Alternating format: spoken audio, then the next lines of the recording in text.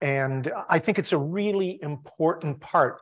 The work that I was doing in my PhD dissertation was specifically about the translation of climate science by the media into public discourses, and the shortcomings and the pluses, the minuses, without prejudicing it too much.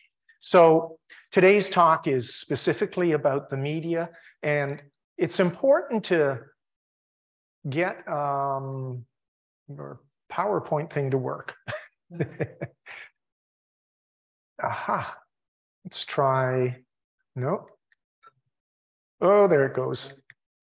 There we go. There we go. So it's important to understand what journalism is and how the media functions. And there's an adage when we talk about media or medium. It's called a medium because it's rarely well done. And that is said with tongue firmly planted in cheek, but there's also a great deal of truth to it when it comes to the sciences. So the history, understanding where the media comes from, is really important to understanding our understanding of the climate crisis and why we have such polarities within the understanding of it in the public.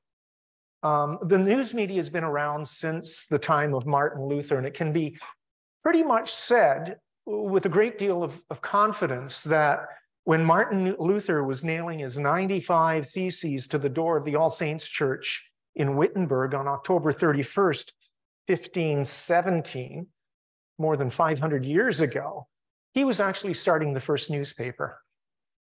And this was a public news event that wouldn't have been possible without a number of technological occurrences that had happened over the previous 100 years. And just to outline them briefly, the first is movable type.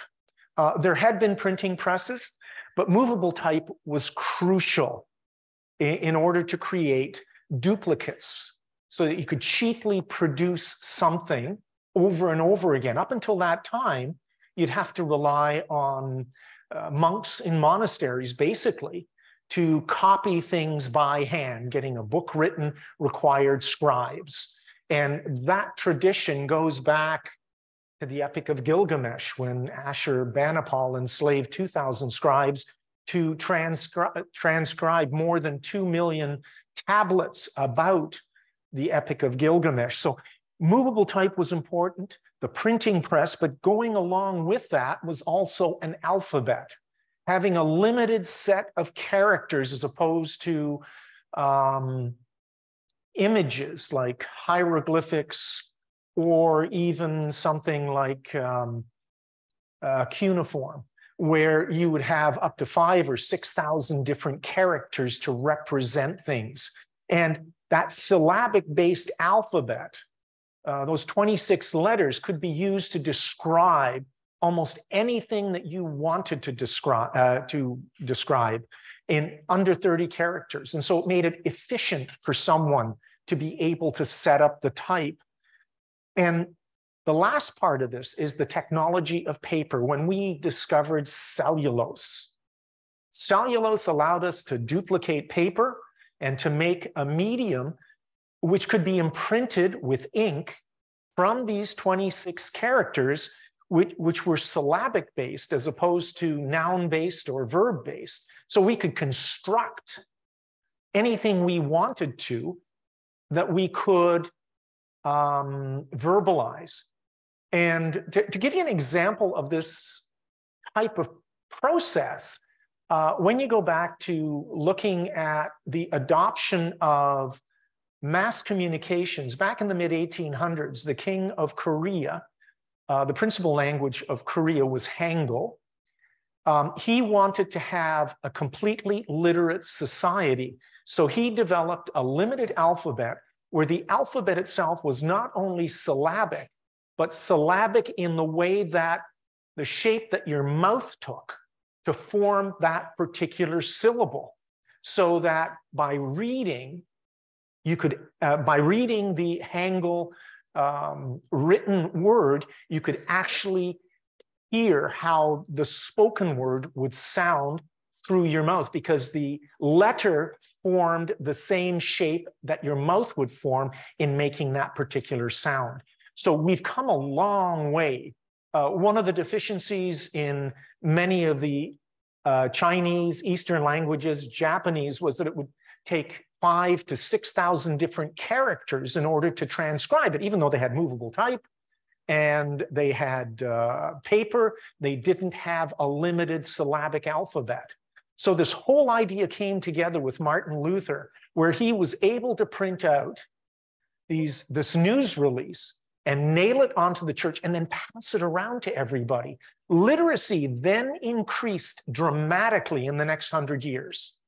The literacy is crucial for news, because if you don't have anybody reading your news, you had to rely on people to talk to you. But being able to print the news allowed you to get your views out, allowed you to create a flow of dialogue, literacy, and that fed back into the sciences. And hence, that's why I'm wearing my t-shirt today, which says science is greater than opinion. And it also allowed you to have opinion as well in that. So this history of journalism is quite old on one hand. It's over 500 years old. But on the other hand, in terms of the human history, if we look at written history, which has been around for roughly 7,000 years, it's kind of a recent advancement. And it's purely the result of the Renaissance and purely the result of this technology creeping into how we communicate. And, you know, this little thing doesn't like me. Aha. Let's try this. Aha. There we go.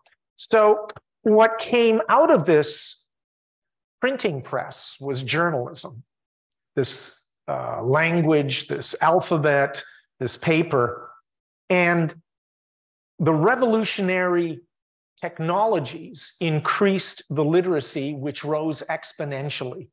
At the time of Martin Luther, virtually no one other than those who were scribes could read. Even kings and queens were unlikely to read. One of the tablets that Ashurbanipal wrote, he was 710, 720 BCE, was that he was literate, that he was able to transcribe things and he was able to read. And he set up the world's first library. And this revolutionary combination of technology is what led to literacy, and it led to a new hunger that happened for communications. People came to rely on it. I can't start my day without a cup of coffee and some form of newspaper. It's either the Guardian or the Toronto Star or the local Star or the local newspaper or CBC. Literacy plays an important role in my life as a functioning person. Newspapers sprang into existence by the 1600s. These were, they didn't exist before Martin Luther, and then by the 1600s, almost every major city in Europe had a newspaper. And from that, newspapers were often very biased and were extensions of political organizations or those in power. From that, we had freedom of the press being formally established in Great Britain in the late 1600s. The former editor of The Guardian, Alan Rusbridger, stated that licensing of the press in Britain was abolished in 1695. You couldn't be press unless you were licensed by the crown at that particular point. That was abolished by Parliament so that everyone could start some form of communication. So the expansion of journalism continued. It continued right across Europe. And in the 1920s, they began to drop their blatant, in the United States, bipartisanship or partisanship in the search for new subscribers. They found that there was a limited resource if you were politically aligned in a particular way. And the ethos of journalism to become unbiased was started, surprisingly enough, in the era of Hearst, who owned the largest newspapers at that time and was widely viewed as one of the most powerful men in the world. Journalistic coverage then began to fill all aspects of human endeavor. If news was related to sports, if news was related to politics, religion, crime, legislation, travel, recreation, cinema, celebrity, weather, all of that became part of the news. And everything started to be shaped around this idea that there was a journalistic credo, a journalistic ethic, a set of standards by which we could communicate that.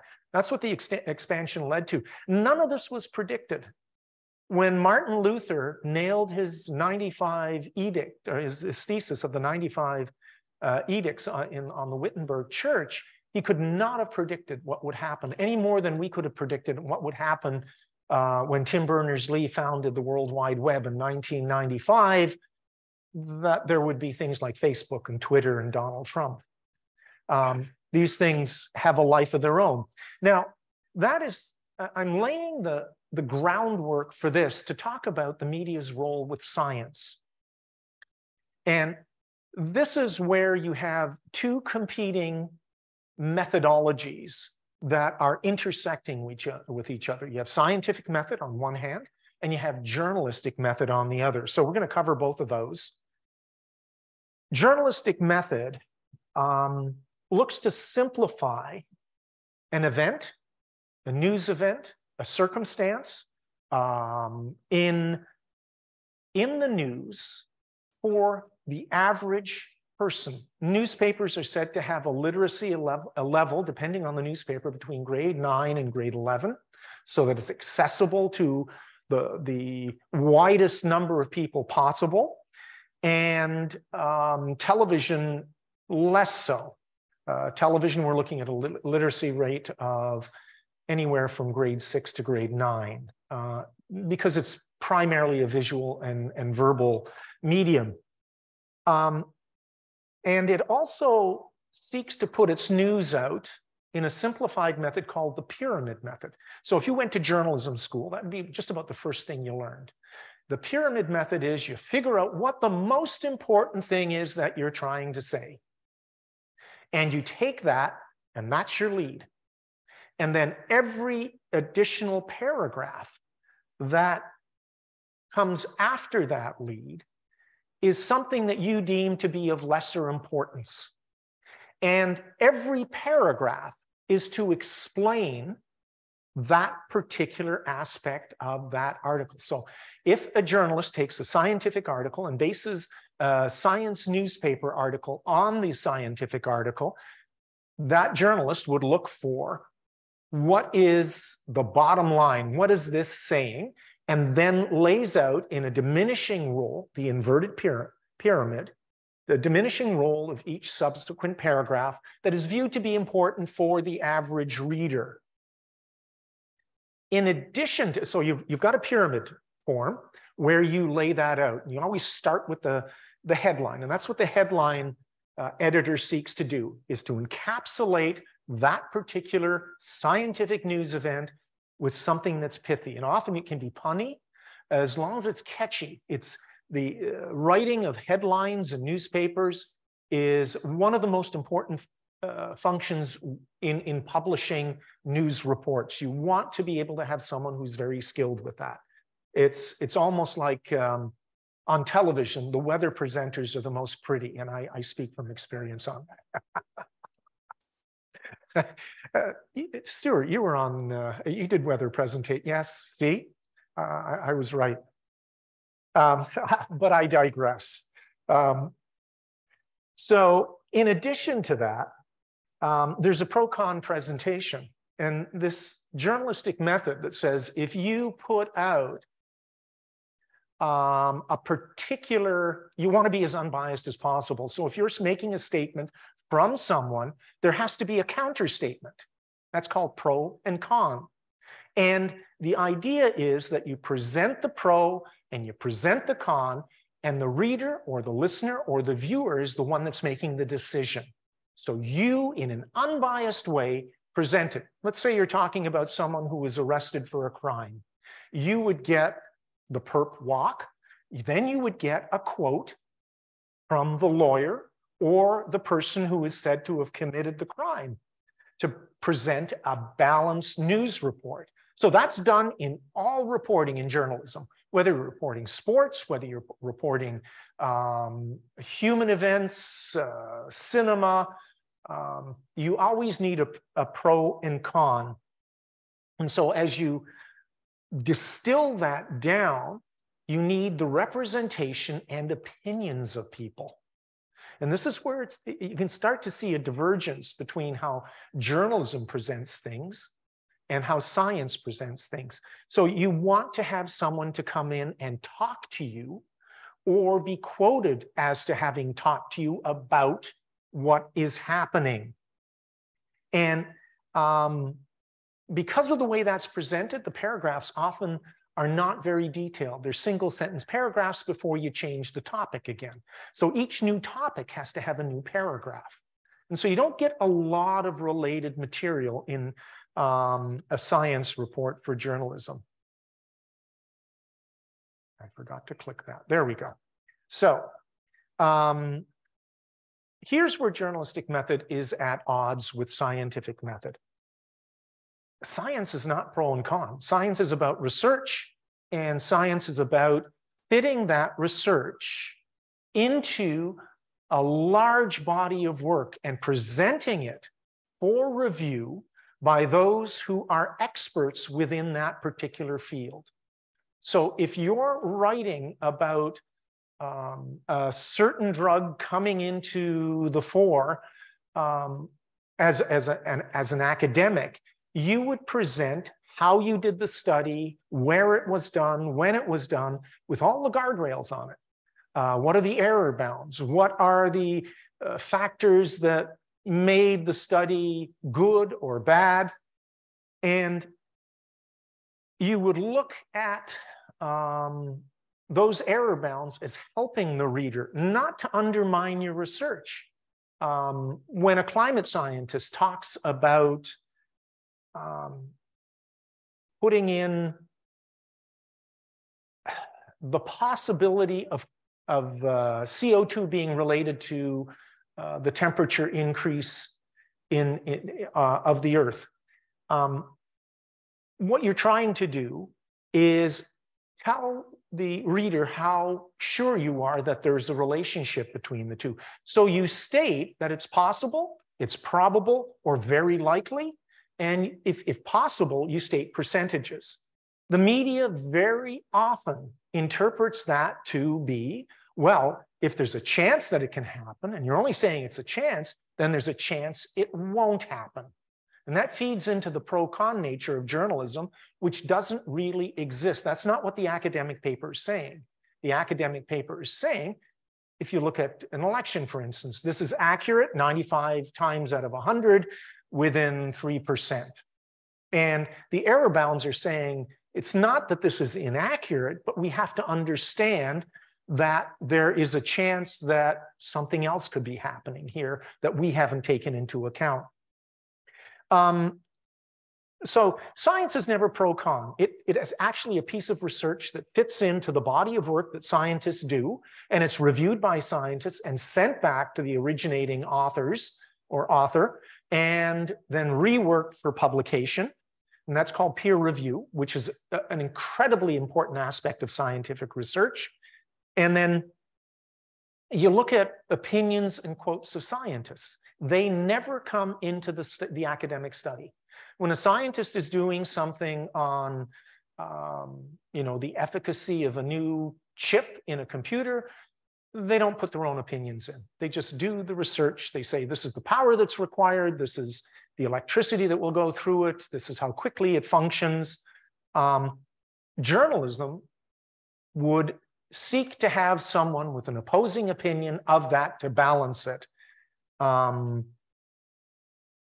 there's the expertise of the writer. In many cases, it is viewed as something that gets in the way of good journalism if you are biased. Let's say you're covering politics and you're a Democrat and you go to cover a Republican conference. You're viewed as having a bias. And it's better that you have no political standpoint as far as journalistic morals and ethics are concerned. This is not the case with science. We don't look at a lack of expertise or a lack of alignment with something as being a positive thing. You do want your researchers to be deeply understanding of the particular science that they're looking at. Then there's the case of the actual expertise of the individual journalist who is covering the science. I can't think of a single science journalist in the region who has a principal background in science, with the exception of the meteorologists. And I think in some medical cases, I think John Gillis is on 95.7, and he, of course, is a specialist in pain management and an expert in his field. But that's very rare. Generally speaking, most reporters have no background in what they're reporting. It doesn't say they don't understand it, but formally they don't have the education and certainly have not done research, because research now doesn't take place until you get into your master's, or at least in some cases, 4th year if you're specializing in the sciences. So most journalists do not have an expertise in science, and to be fair, journalistic method prefers them not to have that. So then there's the choice of, there is so much science happening now that when journalists or editors or publishers choose to cover a particular science, they're actually biasing the public because there is so much out there. How do they choose this? And chances are they choose it through spectacle and hyperbole. So if you look at today's coverage, it is almost all about the spectacle of the fire and the human interest stories. And not to say that that's not important, but if we're talking about the fire in terms of the climate crisis, it skews the public opinion. So we send out our thoughts, we set up mitigation to help people out, and we focus on that, and we don't ask the important questions like, why do we have to borrow a fire bomber from Newfoundland? Why do we not have one here of our own? Why has the military not been called in if we're evacuating 18,000 people? A lot of those questions aren't being asked because they're seen to be untoward, perhaps a little harsh. And so journalistic method starts to become at odds with the science. So let's talk specifically about climate science. So the journalistic pro-con mandates actually empowers contrarians. So there are a group of people who swim upstream, and they can be within the sciences, they can be from other areas, but they're definitely contrarians. And as soon as you set up a pro-con argument, you have to have someone explaining the science of climate change, and then you can have someone say, well, it's not quite true. You know, if you tilt the graph this way, it shows that there's no connection between carbon dioxide and the increasing temperature. And that skews in the public's mind the argument that we should be doing something about climate change. Now, we're not asking scientists to tell us to do that. We're asking the placement of the articles in science as part of a pantheon of literature supporting the fact that there is a connection between carbon dioxide and temperature. We're asking the media to interpret that correctly without going to a pro-con method, because science doesn't do pro-con. Also, the way news, because we're looking at simplifying things, climate science, as all the other sciences, can be very complex. And climate science, more than many of the other sciences, is a composite. We're finding that in medicine, for instance. We're also seeing that pharmacology, technology, physics for X-rays, for MRIs, all come in as complex sciences where more basic sciences actually support them. The same thing goes with climate change. In the first series of lectures, I talked about the physics, I talked about the chemistry, I talked about the biology, I talked about the geology and the history, the archaeology of climate science. So all of that has to be understood if you're going to write an article about climate change. Opinion plays a large role in almost every climate news report. That at some point, you know someone's going to get interviewed. And if it's a visual medium or a sound medium, like radio or television, you will see the reporter talking. And none of that actually adds to the story. It's opinion. And so we start to blur the line between the scientific report and an opinion. And when someone is speaking about something and making an interpretation, that comes under the heading of opinion. And newspapers try to be very careful with this, especially the traditional newspapers, where they have an opinion page where it's labeled as opinion, and you have pundits speaking out. And it can be quite interesting, and it can be quite factual, but it's different than interpreting the news. When it comes to science, though, once we start interpreting the opinions of people, even the author who wrote the paper, that skews the veracity of the paper. That's why it doesn't play any part in an academic paper. Another factor in climate science is I doubt that anybody in this room other than me reads the actual climate reports. The 3,000 pages of the IPCC was tough to wade through. It's not pleasant reading. I mean, if you're looking to fall asleep and you're having trouble sleeping, then I would suggest AR6 from the IPCC is good reading. It'll put you to sleep in just a couple of minutes, but I doubt that anybody reads it other than those who are reporting on it. And so the public relies on the media representation of the climate crisis. This is a really crucial aspect. 99% of all our knowledge as public come from the media and the various echo chambers that go with it. So climate science relies heavily on them. So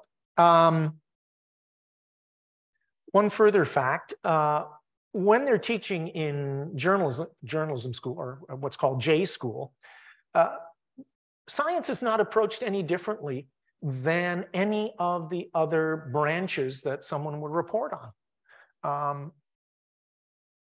Some people want to be city reporters, some want to be political reporters, some want to be foreign correspondents, and they might take a course at most on how to cover the sciences. If you go to King's, there is a course that you can take, and once you pass that, you're viewed as having a literacy to report in the sciences. However, if you look at the sciences, the plural, each science is different.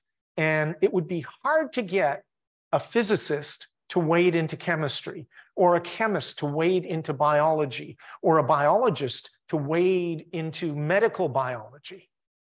Those are very separate academic streams. And so when you're interpreting science, if you don't have an expertise in that particular field, you might find it difficult. Not all sciences are equal. There isn't a recognition that each science requires a different level of expertise. If you're talking about electron tunneling or Schrodinger's cat or quantum physics, that's a completely different skill set than you would have covering the melting of the icebergs in the Arctic. And so in J school, journalistic method trumps scientific method all the time. Scientific method is viewed as a subset of journalistic method. So some of the suggested changes, and there have been a lot of studies going on, especially over the United States and its coverage of climate change. The United States is probably the most covered country in the world when it comes to climate change. What some of the suggestions are is to teach scientists journalism rather than journalists a bit of science, because a little bit of knowledge can be really difficult. The other thing is science has an incredibly low profile in newspapers and in television. You will see a sports section, you will see a weather section, you'll see an Entertainment Tonight section in the nightly news, but you won't see a science section. And so when reviewers do the top 10 draws for news shows and television, science is nowhere. Weather, by the way, I might add, is the top 2. People want to know what happened today and what's going to happen tomorrow. That is their number 1 and 2. I think sports is number 5. I think local politics is number 3. Anyway, I have to go through that, but you go down to the top 10, science doesn't make it at all. So the recognition that we have to adapt journalism to science goes right back to what happened with the tobacco lobby. The tobacco lobby actually invented creating doubt and misinterpreting scientific studies in order to keep their product going without restriction. And that has been adopted by a lot of the denialists and doomsayers, and they make a great cottage industry. They've made themselves available to the media in order to get their opinion out. So you can count on a certain group of people always showing up to give you their opinion on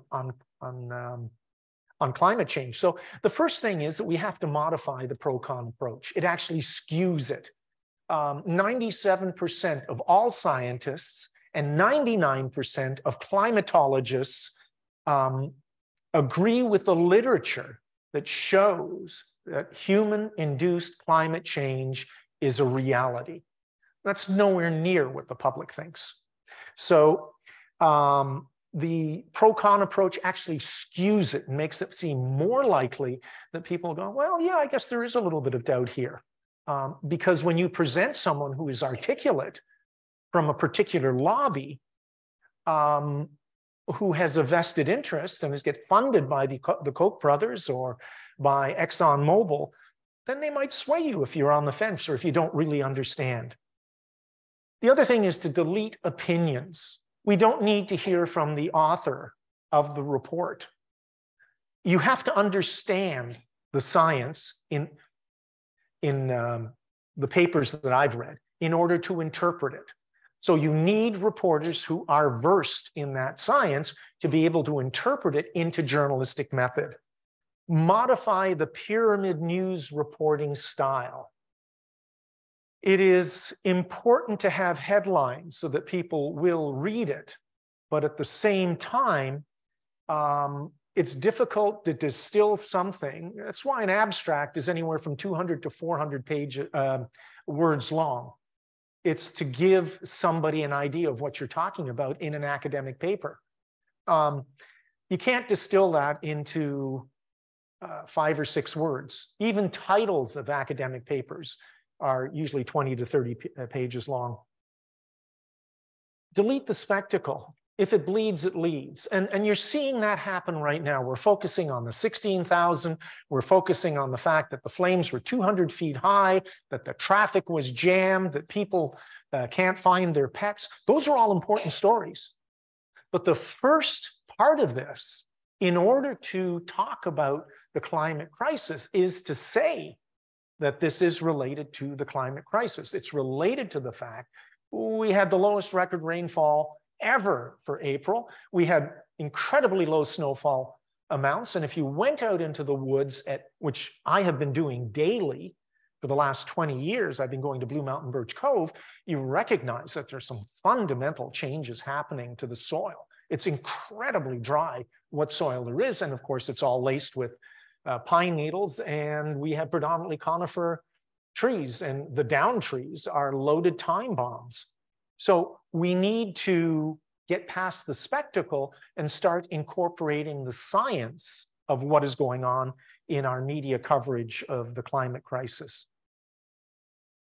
We also have to recognize how science is done and fortify that. We have to place the latest research not as being the best, but actually being part of previous research and showing how it relates to previous research. Or if there are changes, relate the fact that that is scientific method. Science changes when the evidence changes. You want to change a scientist's mind, you do a new study that shows that this is what's happening as opposed to this. If you want to refute quantum mechanics and Albert Einstein's Nobel Prize of 1905, come up with a better model for figuring out what happens at submolecular levels. And teach that each scientific report is just part of an assemblage. And the methodology fits into that assemblage. So it's possible to change your mind if the evidence changes. In Canadian climate coverage, which is what we're immersed in, we're more driven by national and international political events than the changes to carbon emissions.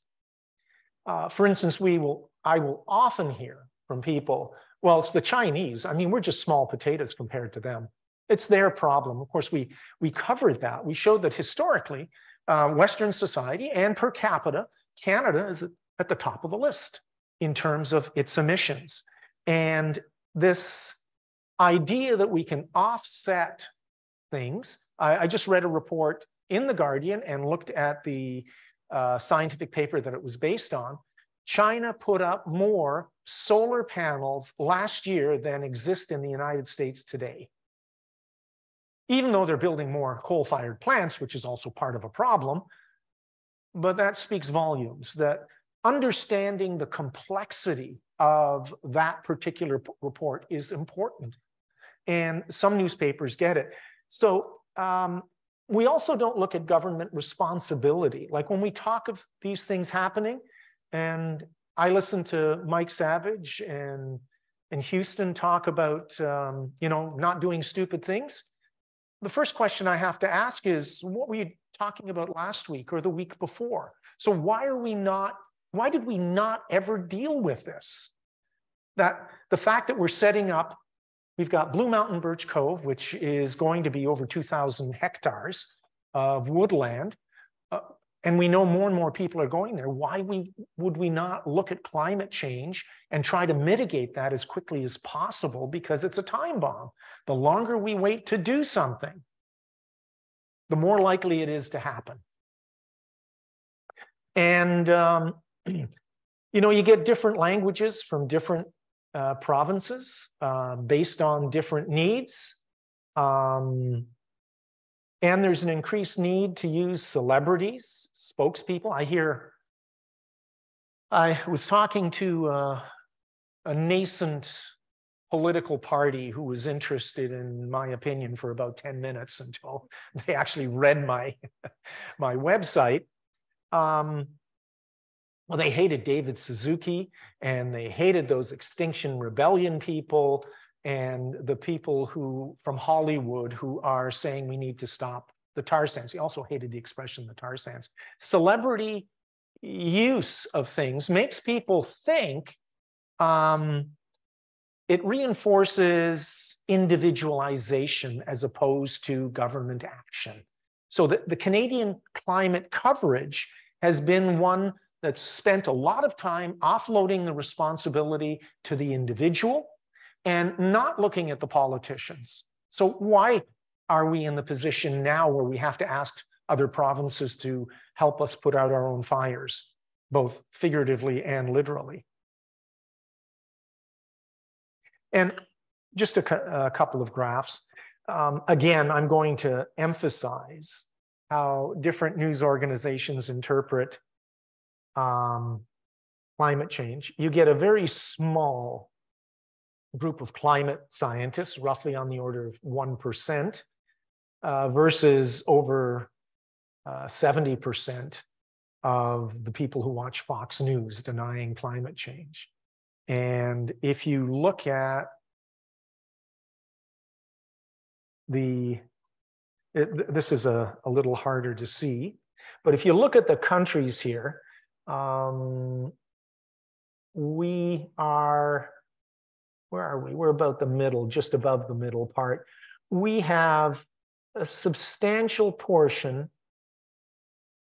about half the people in Canada believe that even though people play some role in climate change, nature plays an almost equal role in it, which is absolutely different than what academia is telling us. The academic papers on climate change are telling us that human-induced climate change is the biggest driver in the changing climate. We've actually peaked as far as the interglacial goes. And sometime over the next 5,000 years, without human intervention, our climate would have begun to cool. It would have finished with its, because of the Milankovitch cycles, it would have finished the interglacial and things would have started to get colder, and we'd come to an end of the interglacial and we'd go into another glacial ice age. Well, that didn't happen. And so the natural processes have been completely superseded. And again, that just solidifies our confusion. So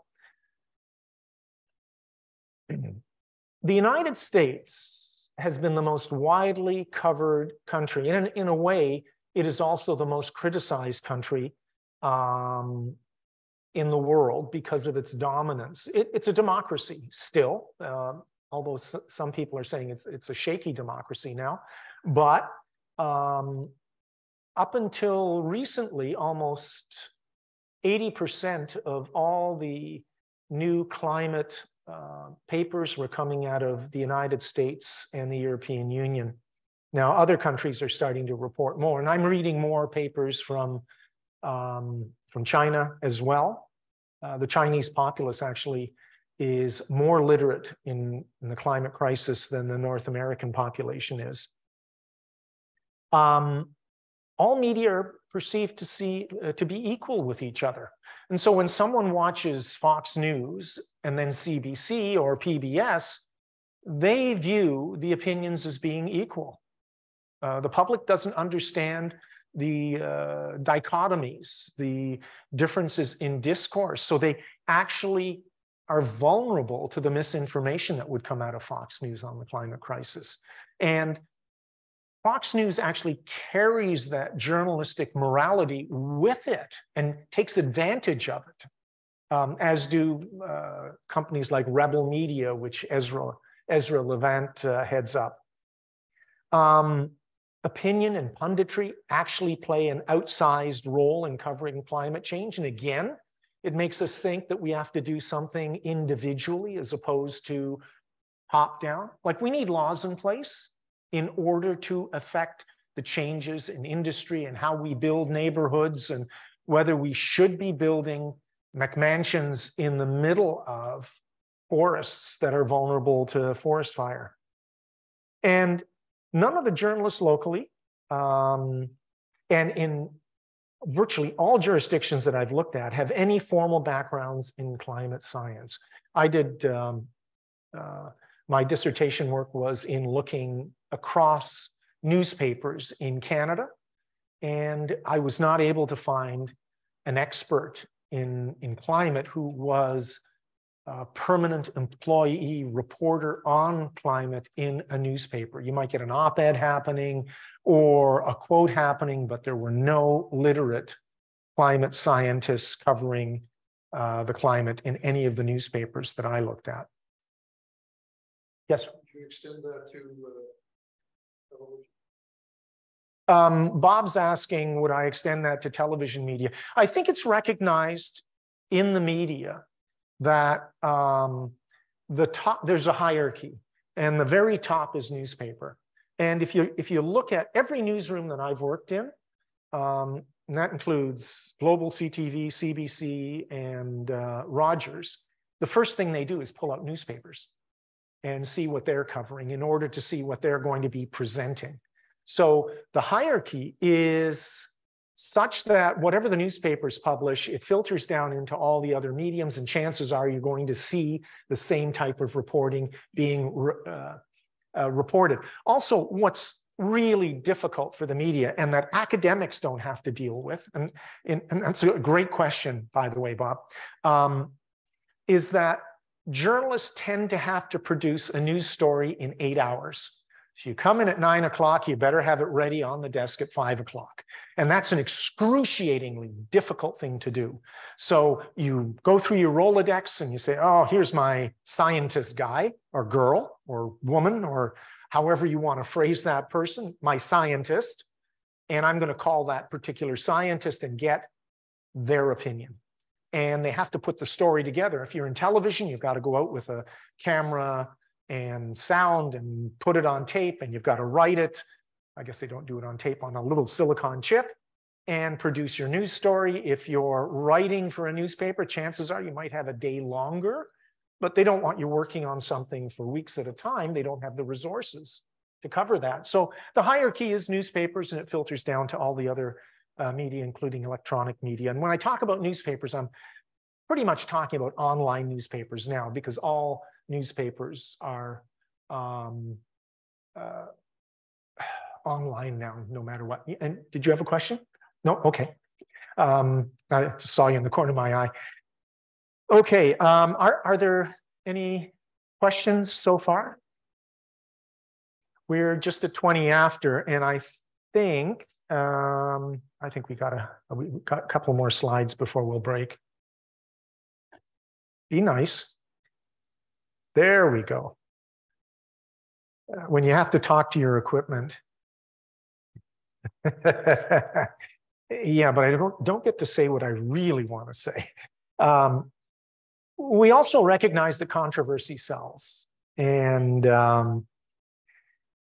peak media coverage in 2007 was driven by the IPCC Fourth Assessment Report. That was a major event. And so everything peaked at that particular time, and Al Gore's presentation of the inconvenient truth. So it's not that climate change wasn't happening before. It's just that this event was the filter through which we looked at climate change. And we cover sports all the time. We always cover the Leafs, and I'm puzzled why it's not the Leaves, but that's another discussion. Since they leave so early, that didn't have to be said. We need an excuse to cover climate. We need the controversy. And then a subsequent peak occurred in 2009, which was 50% higher, and it was driven by a combination of factors. The Climate Research Unit email controversy, where the anti-climate crisis people were saying there was collusion happening. It was a big, huge event. They were suing Michael Mann and Jim Hansen and a number of other climate scientists to actually besmirch them, to make them seem less than credible. And so that got a lot of play. So what happens is, in climate science, something has to happen in order for us to cover it. Nobody would be talking about the threat of forest fires if we didn't have the largest forest fire in the history of Nova Scotia burning down in Shelburne, and the fact that we had to evacuate almost 18,000 people yesterday and the day before, and we still don't know what's going to be the end of that. So controversy sells, and we don't really cover science, climate science, unless that controversy is there. There's an ebb and a flow. Media attention to climate change and global warming ebb and flows according to events that are spectacle related.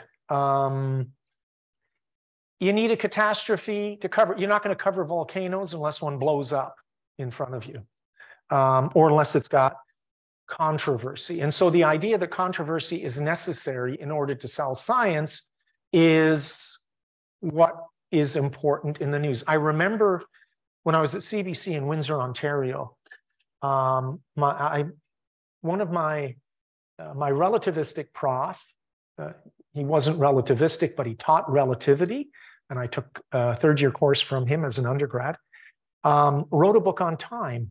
And Dr. Samoshi, who has since passed away, was a wonderfully articulate public representative for relativity. And so I wanted to do a story about time and how interesting his perspective was. And I remember arguing with the senior producer who said, no, we're not going to do the story, other than the fact that it's a local person at a university who has written a popular book, but nobody cares about relativity and time. And so without an event, that story wouldn't have happened. We finally got the story up and running. It's really the nature of science in the media. We don't understand as media the importance of science and its place in society and how to cover it, so we don't. So controversy is good headlines. And Trump's withdrawal from the Paris Accord. We wouldn't be talking about the Paris Accord in 2015, at least it wouldn't have been talked about in the United States unless Trump had withdrawn, which is kind of bizarre when you think about it. The fact that he withdrew from it and all of a sudden we're going to talk about climate change.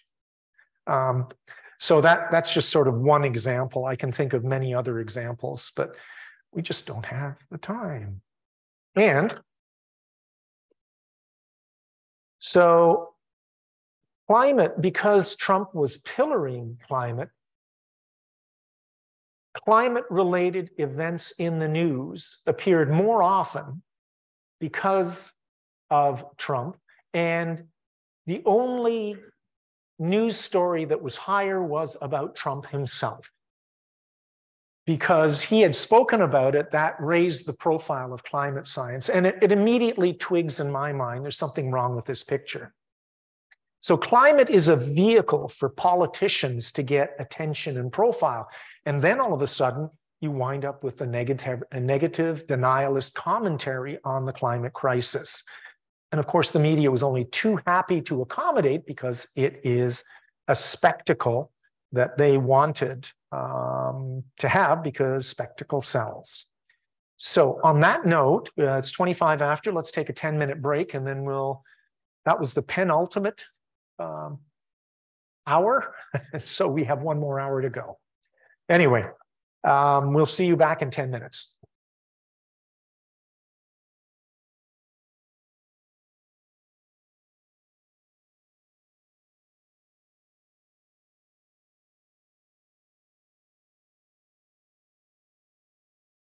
Double the distortion. Secondly, by keying in on human interest stories rather than scientific content, they actually distort the nature of the science. Science isn't about the human interest. We are the center of the universe, that's self-acknowledged, but when it comes to science, scientists and academicians are saying, we'd like to focus on the science. And thirdly, journalists distort science by rigid adherence to the construct of balanced coverage. In other words, there's a pro and a con. And if you're very rigid about that, inevitably you're going to have denialism creep into things. That's not to say, and Bob pointed it out to me, that there are, in some of our newspapers and some of our media, very adept scientists who do cover certain things. I know on News 95.7, Dr. Rob Thacker has a section on the science files, which started back in 2005 when I was with Rogers. And there are astronomers who are actual astronomers who report on the night sky, that kind of thing. But generally speaking, in a newsroom, there is not going to be a journalist or reporter who has a deep science background in the sciences who is reporting specifically on the sciences. And that's more to the point that I was talking about. The IPCC in 2022 reported that accurate transference of climate science has been undermined significantly by the climate change counter movements. You can read the Koch brothers and the fossil fuel industry in that, both, and they call it legacy, which is traditional media and social media environments. And they populate things with misinformation. And that steps outside of journalism, that misinformation. It masks itself to come out as journalism, but it's actually misinformation and doesn't conform to journalistic standards. But it appears in traditional and social media as traditional reporting. So it does a disservice both to journalism and to science. The controversy that we're experiencing is firmly laid at the feet of traditional media and social media nonetheless. And they are responsible for the controversy that exists in the public mind. And if you look at the countries, the United States invented this with the tobacco lobby and various other lobbies. And of course, it goes to Ralph Nader in his book, which we talked about last week, Unsafe at Any Speed, about the core of air. And over 97% of public opinion on the climate crisis comes from the media, not from scientists and science itself. And I have to make clear that it's not the opinion of scientists that I'm interested in. It's actually the science. Opinion is opinion is opinion, whether it comes from a pundit, a denialist, or a scientist. And in order to have an educated populace, there has to be an understanding that the shortcomings of journalism have to be addressed in the coverage of science so that the public can be fully informed. And that comes under the question, how do we teach science journalism in journalism schools? Because those journalists inevitably will be the people that we listen to about the climate crisis.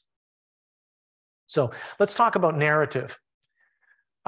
We focus on the controversy versus the science. And again, as I said earlier, Trump is using it to his, as the same way that Poilievre is using his political stance, using climate change as his tool to get higher visibility. It's a tool that's been used over and over again in politics.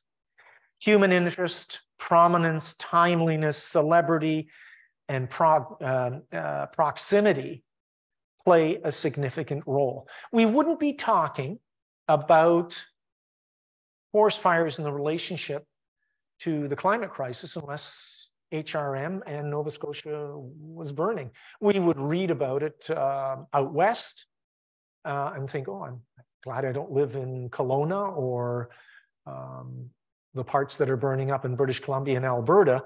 But now that it's on our doorstep, all of a sudden, the climate crisis is something that we want to talk about. The personalization, the stories that come out, while they're an important part of journalism, overshadow the climate crisis itself.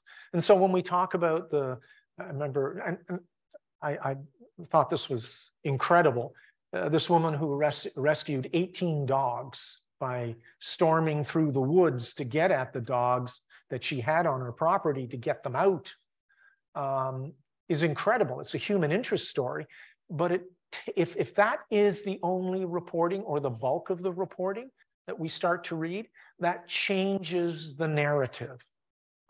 It's the same way as when Tesla tells you about their new ultra-fast car, and it can go 0 to 100 kilometers an hour in 1.9 seconds, you're not talking about the efficacy of the electric car. You're talking about something that is spectacle-based. Yes, it's talking about Tesla, but it's oriented towards selling Tesla. But it's not asking the question, should we be driving electric cars? Should we have more public transit? That kind of thing. And that's the kind of thing that we need to step away from, this personalization of it. A lot of people like to buy cars because they're fast. You have a car with a Porsche label on the front. You carry a certain amount of cachet if you need that kind of thing. The tendency for big social, economic, or political pictures in favor of human trials, tragedies, and triumphs is really a shortcoming of how we cover the climate crisis.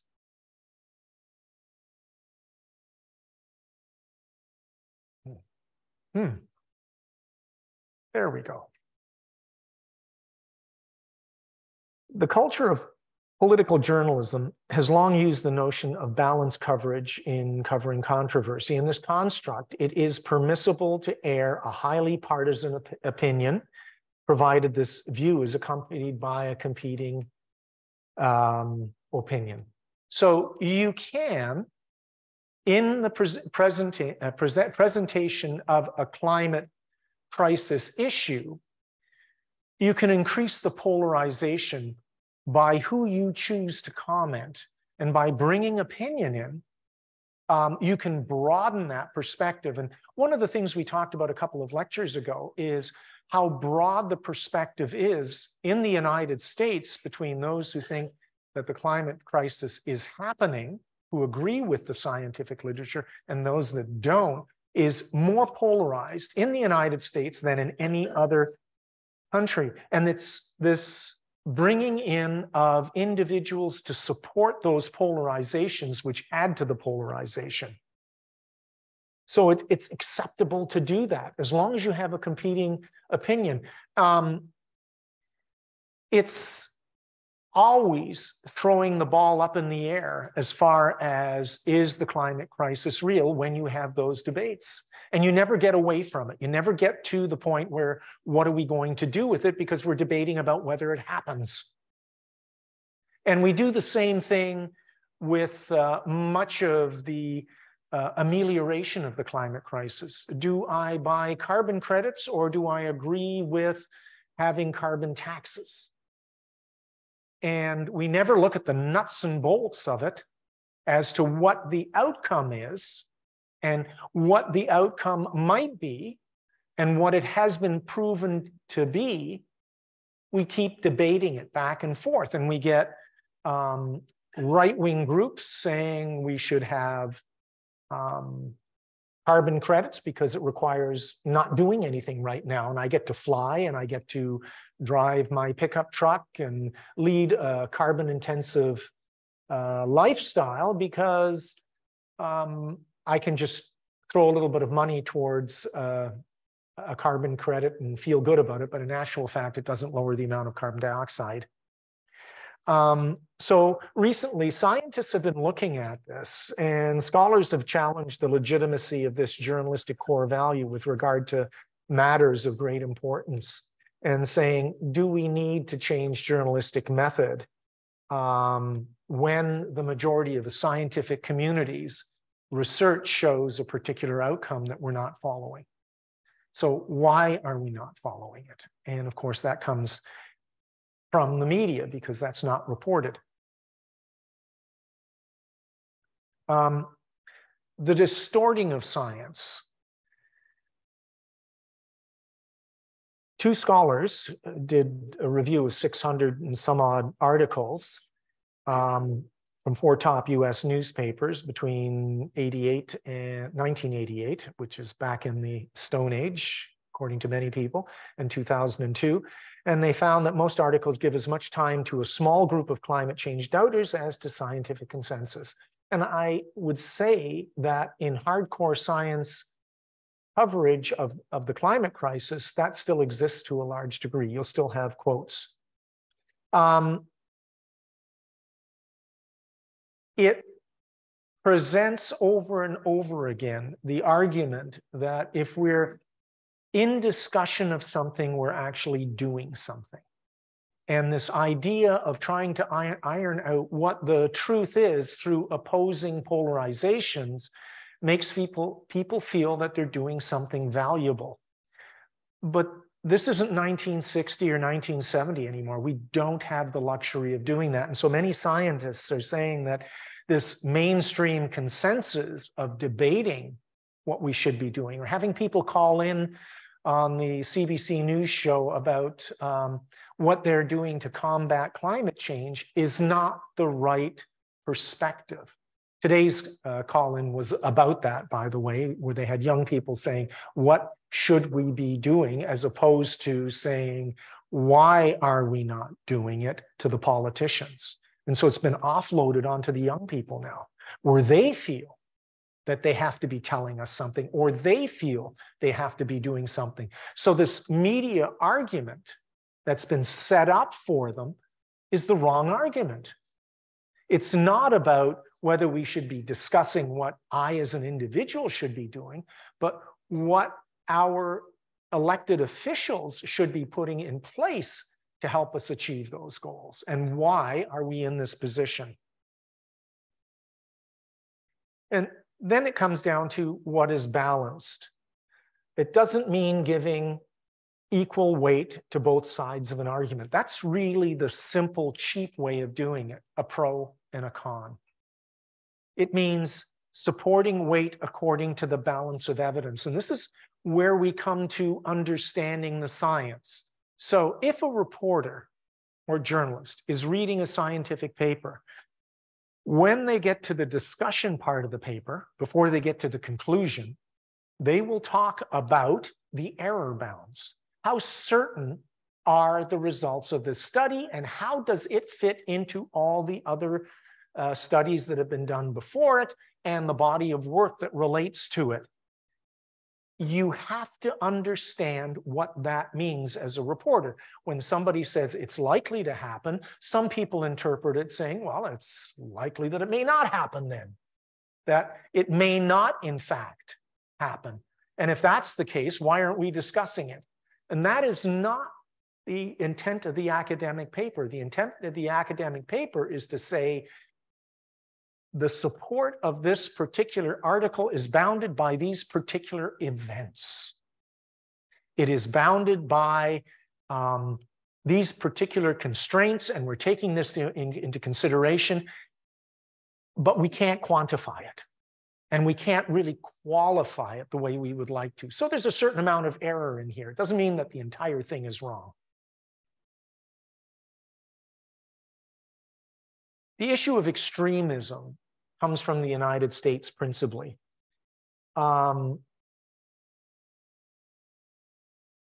Many of the media deliberately seek out extreme views in order to give you that balance.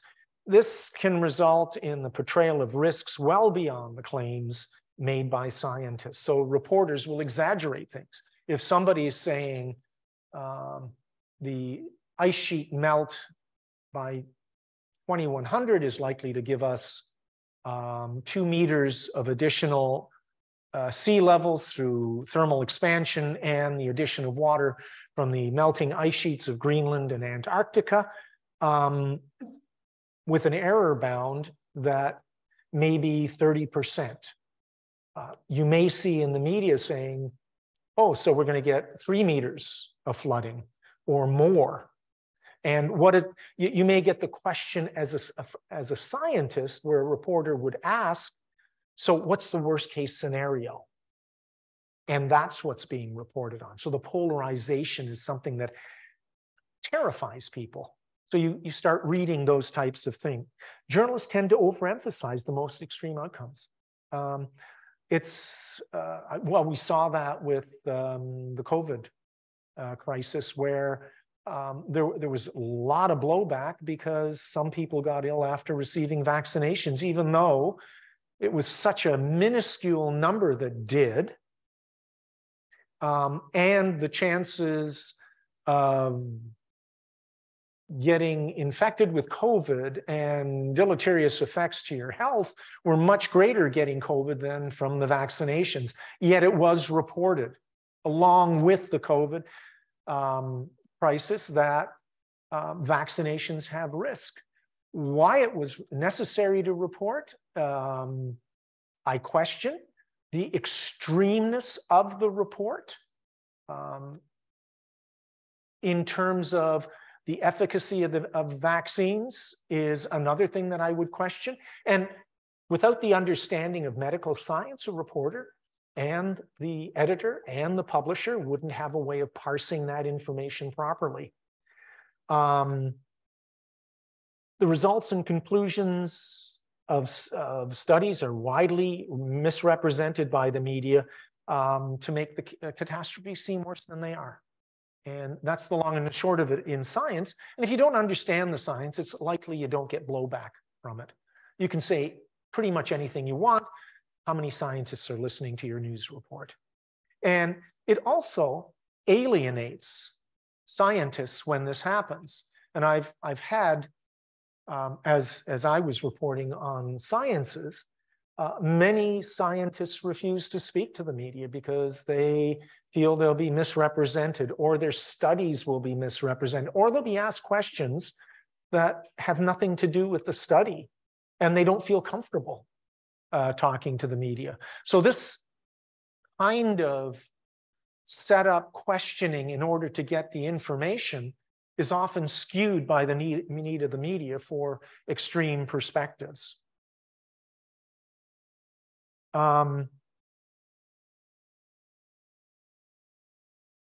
There's also, on the flip side, many of the universities have taken to getting press releases and the press releases are what reporters are picking up on and reporting on that. And press releases are interpreted by PR people who often don't have a background even in journalism. They're skilled in the rhetorical arts. And so press coverage is an issue when reporters base their scientific reports and stories on press releases. Newspapers tend to give greater coverage to press releases that oppose the action of climate change than those that support action. That's a false balance. And people's partisan preference is an indicator as to which media outlet they will look at. In other words, if you're Republican, chances are you're not going to be listening to PBS. That tends not to be, or you're not going to be reading the Guardian in London or the Times, although both of them in the past have had questionable coverage of the climate crisis, but they're getting much better. And media outlets, for instance, the Globe and Mail is seen to be a conservative newspaper, even though it reports the news and it does a good job reporting news. And the Toronto Star and its group of papers is seen as being a liberal paper. So people align themselves with the media that they want their information from. If you agree with the editorials of the Globe and Mail, chances are you'll read it. Chances are you'll also have a conservative bent, since it's a conservative paper. If you go the extreme conservative, then you'll read the National Post, which is something we'll talk about in a minute. Bless you. Or Gesundheit, whichever the case may be. If media, however, all that having been said, is that media coverage is crucial. The role of the media is significant in our understanding of climate policy. And we have to get media back on track as quickly as possible in order to get to the point where we're dealing with things and asking the right questions. It has a considerable bearing on public opinion, and the way issues are reported or framed establishes particular discourses. And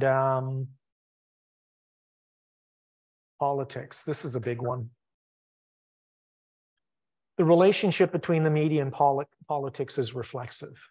It's how it got started. It was only in the 1920s in the United States that the newspaper started to drift away a bit from being totally partisan in their reporting. Discourse has material and powerful effects as being the effect of material practices and power relations. In other words, what you write about influences how people behave, and hence influences in elections. You have countries that are very adept at pointing out weaknesses, like Russia infiltrates election processes in democracies and skews them.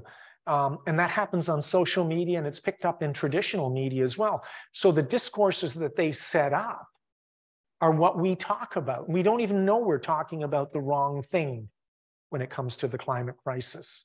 It's when we talk about forest fires, again, to go back to that example, it's one thing to talk about the human tragedy of it, but it's another thing when the climate crisis relationship to it is listed so far down. It skews how people pick up on it.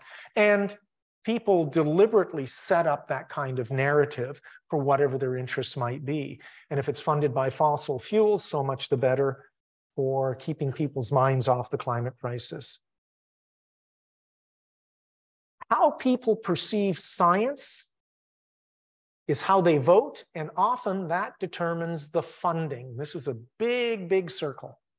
And funding for research can be tenuous.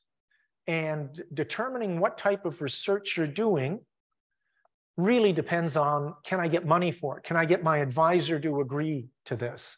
Will this be something that advances someone's career? And what is the public support for it? Universities look at that. They can't help but look at that. That's an important part of how universities function, is to get the funding to do research, but public opinion plays into it.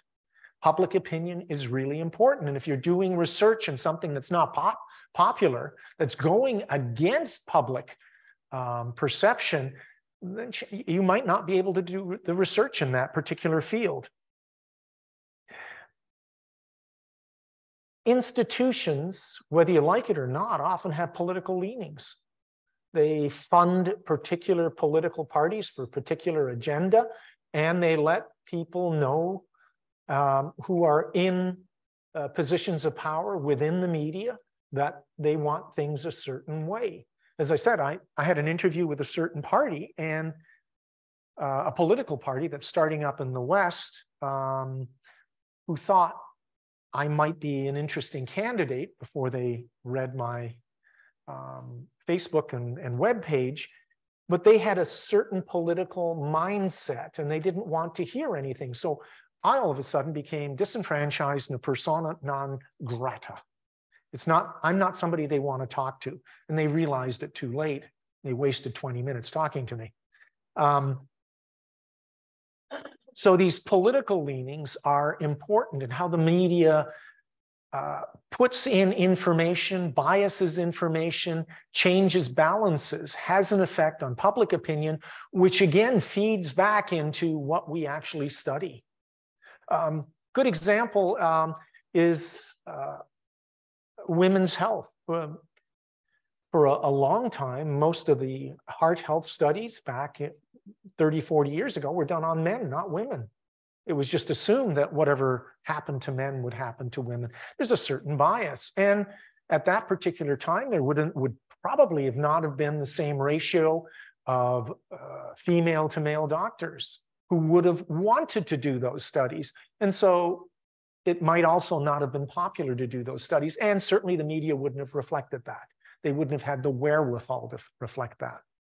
So those kind of politics come into play.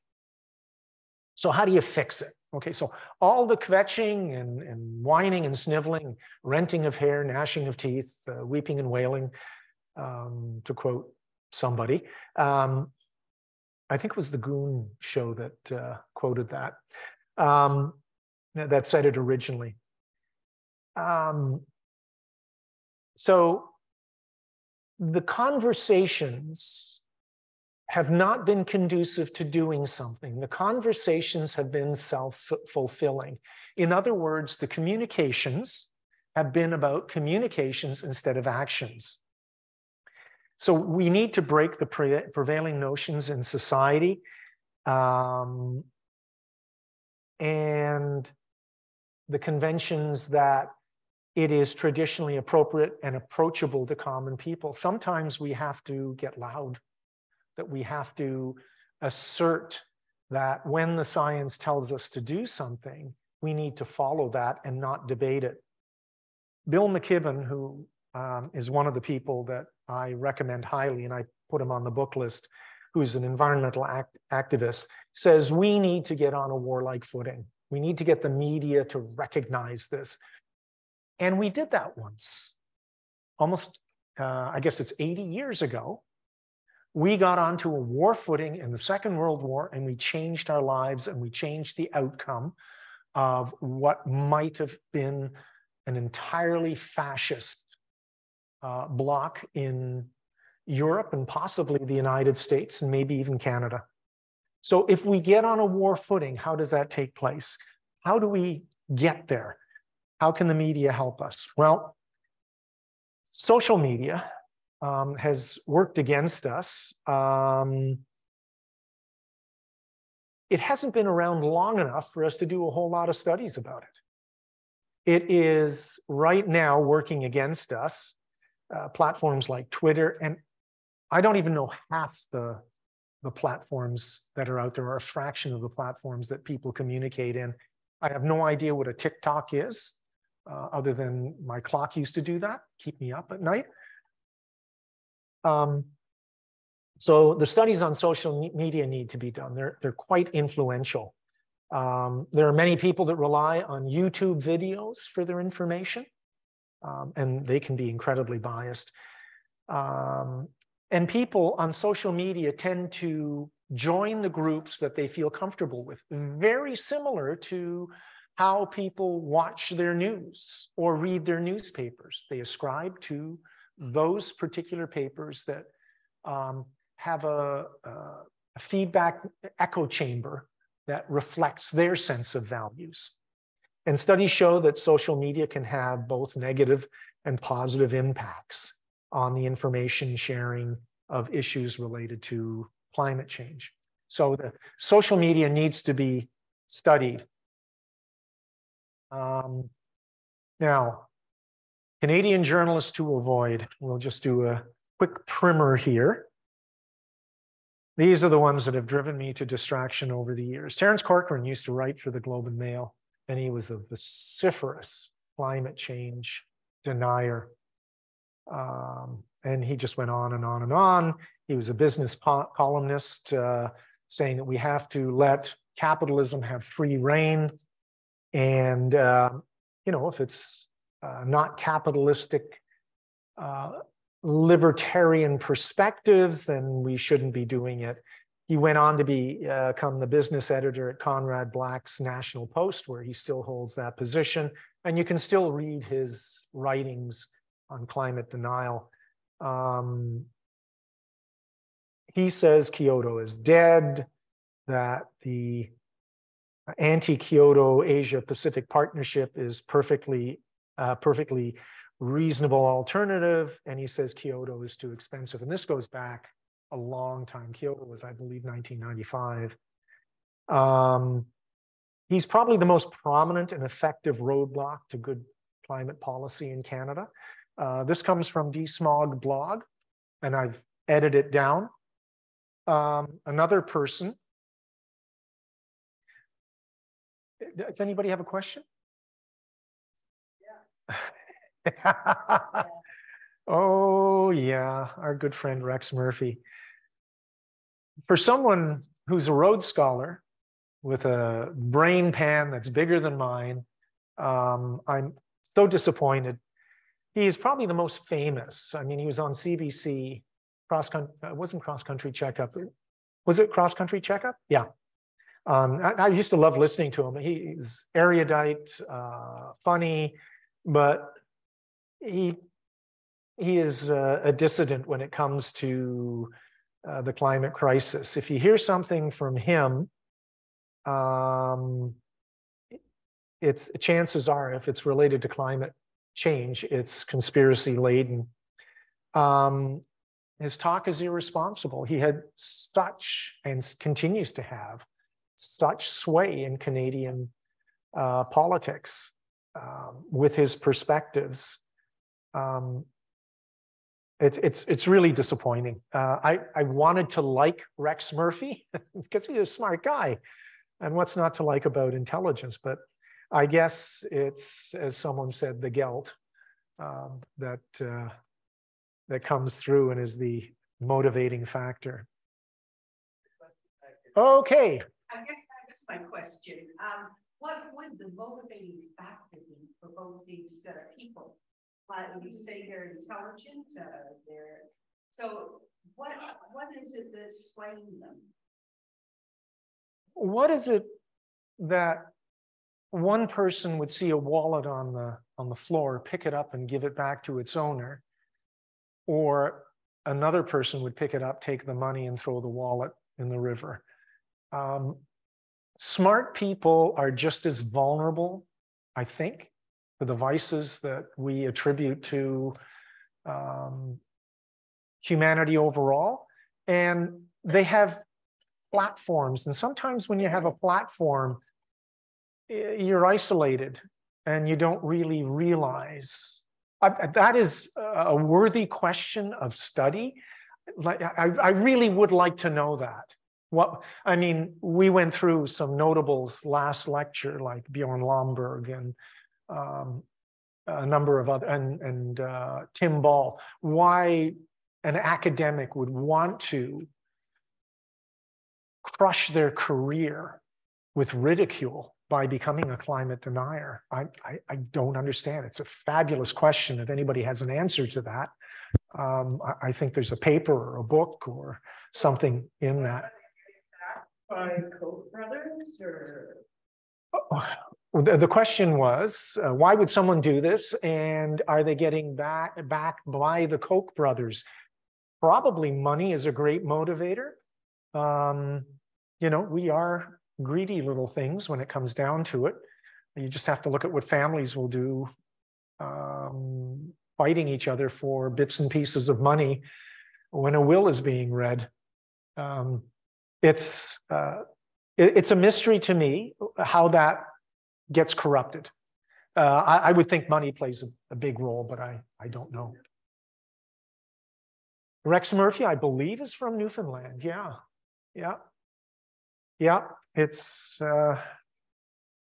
increase the profile, the individual's profile.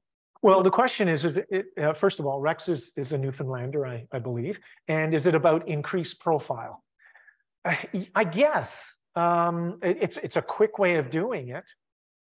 It's never occurred to me to become a climate denier and call up Charles Koch and say, listen, for $1 million, it's a lot of shekels, but that would make my retirement fund that a little more cozy. And certainly, maybe, I'll just finish this list here. It's a short list, and maybe we can gain some insight from that. So the next one on the list is Ezra Levant. And he's, for a while, was the most famous climate denier. He was a national broadcaster, columnist, and author, and he railed against science in general. He's, again, like a noble dissident, one of the few voices of reason in the rising chorus of climate crisis mitigation. You know, listening to him, he's even a more extreme. Oh, that's Rex Murphy. No, that's Ezra Levant. Sorry. Goodness. There we go. Ezra Levant holds a commerce degree from the University of Calgary, a former law degree from University of Alberta. He faced disciplinary charges. I think he was kind of broken to begin with. Not that I have anything against lawyers, but someone who was disbarred, I would have to think has malleable scruples. He does have his own news organization, Rebel Media, and he has a need for the profile. And he's articulate. He's in the same mold as Terence Corcoran, and he's articulate and shoots from the hip and is compelling to listen to. Unfortunately, most of what he says is bull feathers. According to a search of the Office of the Commissioner of Lobbying of Canada, from 2009 until 2010, he worked for as a lobbyist for Rothmans Incorporated. So I would guess there's some money involved in that. And last on the list, it's not just the boys that are bad. I don't know if anybody's ever listened to Faith Goldie's reports, but she worked for Rebel Media until she was fired from Rebel Media for being too controversial. She's quite a racist. She's a white supremacist and speaks out against Jews and has this term of the Jewish question, which I have not heard since Heydrich posed that to the Nazis, solving the Jewish question. She was broadcasting about white nationalists, she called them patriots, when a car rammed the protesters behind her, and she didn't miss a beat, just continued on. And she's a vociferous spokesperson for virtually all libertarian causes. And all these people are contrarians. And that's what they have in common. So maybe there's a thread there for the research. If you're asking why they do it, I don't understand. I'd love to sit down and think that some reasonable discourse would change their minds, but obviously that hasn't been the case. And I'll just take this is the last slide.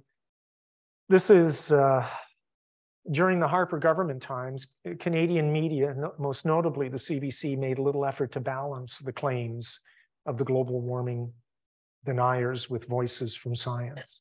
And we have our own problems even with our public broadcaster, with what is embedded in the public broadcasting system. We just don't get science. And the media that is the glue to hold us together as a society is fraying in many ways around the edges, and it's fraying because of hyper-capitalism and funding by various groups like the Koch brothers and the fossil fuel lobby, through pseudo-organizations and people who are willing participants to skew things to the media. And the media doesn't understand science to the degree that it needs to, and needs to modify journalistic methods so that they can cover science in a more equitable manner. And there's lots of work out there that points to that. And that could be a 12-hour course. That wraps it up for me. I would like to say thank you to SCANS. Thank you to all that turned out, not only in person, but on the internet in this hybrid version. This was just amazing to be able to sit down and talk to you about something that's so important to all of us, and something that I've been talking about for 40 years. And I apologize if I've been too strident, but I don't know any other way to be. So that's the way it is. And there's kind of a Groucho Marxian perspective to this, of not wanting to be part of a group that would have such low standards as to let you lecture to them. So you're a wonderful group, and thank you so much. And I hope this helps you understand things. Thank you. Oh, okay. So Bob tells me you have a question.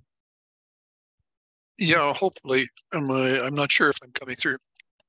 Do we need more emphasis on vested financial interest income from advertisers as well as pipelines. Yeah.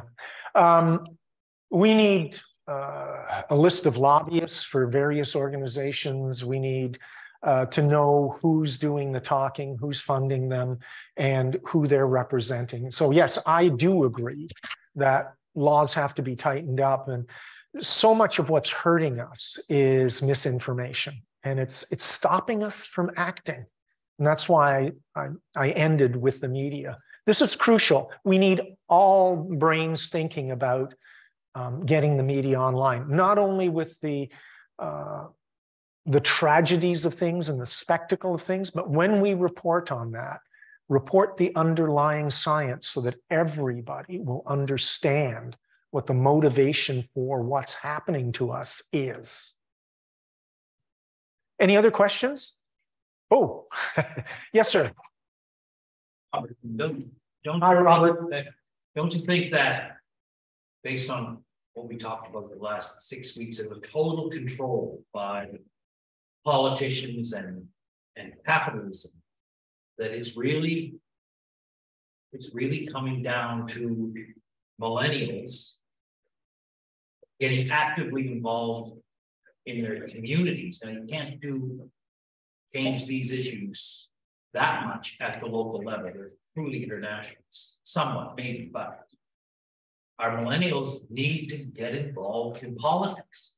Now, if it's political change that we require, and maybe it's the millennial generation, and even the generation Z that's behind them, that are not even voting age yet, that seem to recognize this issue more than our generation recognizes it, but we're getting too tired. So it's probably the millennial generation and the generation after that needs to get involved in the community, get involved politically, and because they need to, it's their world. It's going to be their world. It's not ours. Yeah, you're right. So, anyway, the question that Bob posed is millennials need to get involved politically. So because we're politically active, the older generation, it's incumbent upon us to introduce the millennials to the political process. It's a hard process to get into, and it's a school of hard knocks in many ways. And so what you're doing right now is the start, but each one of us needs to encompass at least one millennial and bring them into the political process. I think it's crucial that they get involved. It's actually, as I said before, my future is this big, and I've got two small fingers up. A millennial's future is this big, and I've got my arms stretched wide. So I agree with you totally. I think the solution is to look at bringing them into the fold and use whatever methods we can to bring them in, and not just pat them on the head. I saw a lot of that going on when young people would come into council and talk about the climate crisis. We would be patronizing. We would pat them on the head and say, how nice, how cute, and not do anything. And voting is one of the most powerful methods that seems to escape people. And by not voting, I think we're hurting ourselves and not getting politically involved. You and then you, okay. Perhaps we could challenge you to write a textbook for junior high children to be put in the schools. Maybe that would help.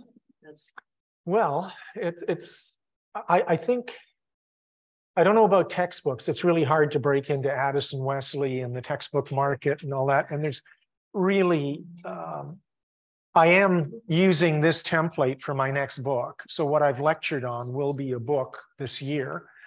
And if Leslie Choice hasn't fallen out with me yet for not writing the bloody thing, I'm hoping that Pottersfield Press will publish it. So I will be writing a book about this. And of course, I will be talking about what you're talking about.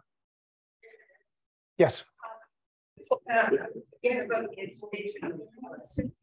I think that's an important area because I have two daughters who are teachers, and they talk to me about what what they're seeing with their students and how they can bring into their classroom these awarenesses. So I think that that's, again, the individuals, if you have a position of any kind that can foster that information, and it needs to be information. And my grandson right now is being homeschooled, but what he's learning is important elements about the environment and about the water situation. And these are things that there needs to be a much greater awareness in our school system. And I think that comes from the individual teachers, wherever they can, because there is a lot of opportunity for them to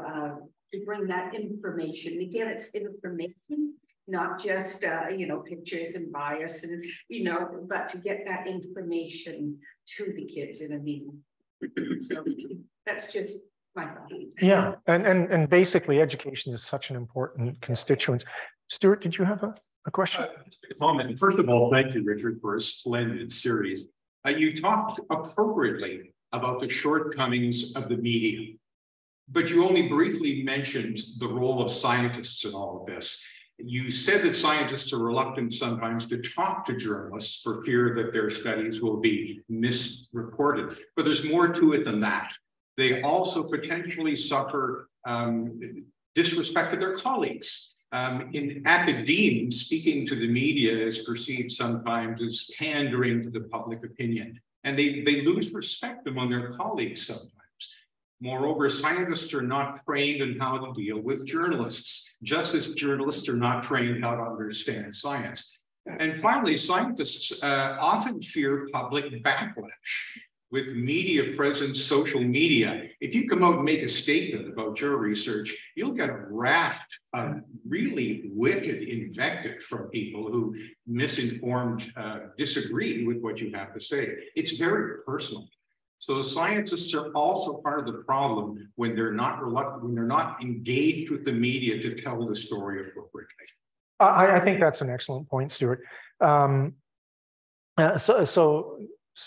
Dr. Stuart Cameron was just pointing out that scientists do bear some of the responsibility. And there's a large group of scientists who say, I'm a scientist. It's not my responsibility to put this information out there. That's your job. And by the way, I'm not interested in helping you. I'm just going to do my research. We are all in this together. And that is, as I said before, I could do a 24-hour lecture series on the climate crisis, not just a 12-hour lecture series. And that's an important point. As someone who has done research and is involved in research, it's difficult to look at the shortcomings of my own field, although I am a journalist as well. It's easier to cast stones at someone else, quite frankly. And so scientists also bear a lot of the responsibility. And now that we're seeing equality happen in the sciences, there's another aspect which relates directly to what you were saying, Stuart, is that if you're a woman and you choose to speak out, the vitriol that happens on social media steps up orders of magnitude, and women scientists are commenting on it, and some of it is almost drives people, makes people suicidal. It's just horrible, horrible stuff. And these things we need to rein in. We need to teach our scientists, and this is something that I'm hoping that Dalhousie will do, is to teach all scientists that part of being a scientist is understanding how to communicate. It shouldn't just rest on the shoulders of a few. And Stuart, you've spent your entire career both in medicine and in the media, and balancing those, as I have. There aren't many people who do that, and justifiably so. Carl Sagan talked about the ridicule. You're not a real scientist because you popularize it. Same things happen to David Suzuki. He's a scapegoat for a lot of, he's not a real scientist, but he's a world-class geneticist. That's what he did his work in. And many other scientists feel the same thing that when they get into the media. So good point. I should have covered that in a little more depth. Yes. I had a question for Ian Johnson. I think there's another aspect to this, and thank you, Stuart, for your comments. But I think there's another aspect to this in terms of environmental positivism, looking at environmentalism from another perspective, which is to bring out the Earth Day and all the movements that go with that. I think it's a whole other approach to emphasize the positive aspects of what environmental approaches and means could do for us. There are so many offshoots to this. So when and the question really came that's being asked is there not a role for looking at the positive groups that Earth Day, Oceans Day, which bring people together to celebrate our ecosystem and environment, which is dependent on the climate crisis or is going to be affected by the climate crisis. Those things have been studied and have been shown to have a positive effect. So that it certainly could have been part of the lecture series as well. Yes. There's a Catherine Hayhoe, who's a Canadian who's in the United States, a climatologist, and she says, when asked, what can we do, talk about it, she says, and I found recently when we get climatologists, geologists, biologists to talk about what they see, and it's difficult to get a scientist to talk emotionally, but when they say, I see the ice cap melting, I see the species depleting, I see the incidence of disease going up, I think that has an impact on people that they can understand. It's not throwing the science in their face, but it's saying, you know, I've devoted my life to this aspect of science, and I see things are going bad, and I'm just telling you, and perhaps that's when the people can move the politicians after they hear the story of how things are going. So science has a role to tell their story in that way, I think. I think that you're correct. Scientists do need to tell their story. They need to learn, as Stuart said, how to speak to the media, how to speak to the public, not just in lecture halls. They need to participate. And I'll give you just one little anecdote. In my first year as counselor, I noted at the beginning of April, there was World Scientists Day. So I reserved Grand Parade and we publicized it and we sent it out to all the universities. I think 25 scientists showed up and 100 people of the public showed up. There isn't the recognition that science is important publicly yet. And so, yes, you're right. We have to get involved. We have to use all the tools at our disposal to be able to do this and cover it. We don't know what's going to be effective until we try it. So I take it that's it, and we've probably run out of time. Okay, and no, thank you all.